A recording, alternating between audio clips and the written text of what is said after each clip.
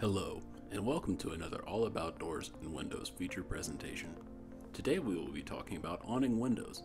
Most awning windows are rectangular, with a width greater than their height. During this video, we will be looking at some of the hardware that makes up awning windows. Let's first begin with the operator. The operator opens and closes the window sash and is only visible when the sash is in the open position. This is a single arm operator and has a pivot shoe located on the end. The dual-arm single-hook operator clips in at the bottom of the sash and secures it to the operator. This dual-hook lever-type operator has a locking mechanism on the handle, unlike a standard crank handle. This operator is considered a dual pull because of its two attachment points on the arm. The operator handle is designed to be turned or cranked in order to open the window itself.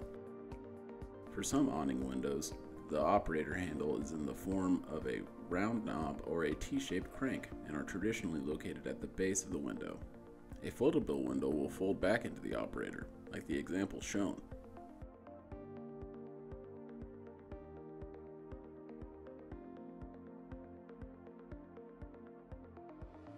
Awning hinges are handed from the interior of the home. For example, if a hinge is located on the right-hand side of the window unit as viewed from the inside of the home, the hinge is right-handed. When looking from the inside of an awning window like we are now, you'll see that the sash consists of rails, which are on the upper and lower parts, and stiles, which are on the sides. The sash is supported by the window frame.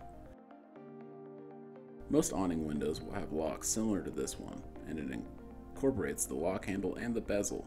The lock engages a receiver called a keeper, which creates the seal of the window.